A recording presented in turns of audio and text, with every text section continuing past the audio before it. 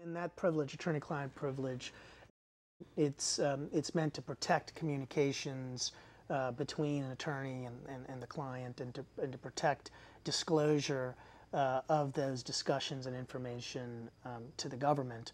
And in making use of attorney-client privilege is often very important in the context of these internal reviews.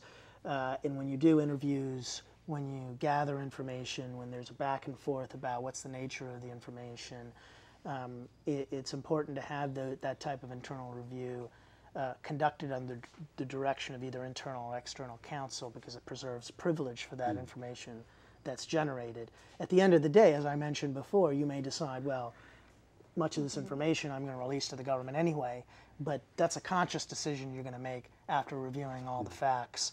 You may decide that certain information is not important, certain communications, certain emails are not important, and I don't want to release those to the government.